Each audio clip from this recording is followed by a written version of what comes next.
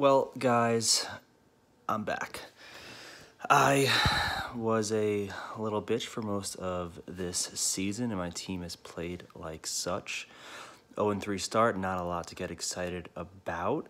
But we've somehow clawed and scraped our way back to a 3-5 record thanks to the shitty performance by my other opponent. So I sincerely appreciate that.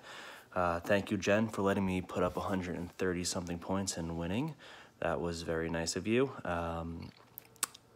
Yeah, last year I talked a lot of shit, made a lot of videos, was participating a lot, and my team played very, very well.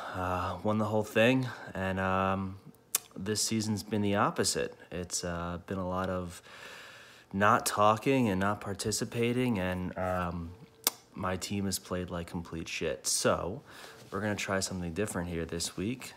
We got to play Edward, who I have to thank for allowing me to not be the worst fucking team in this league.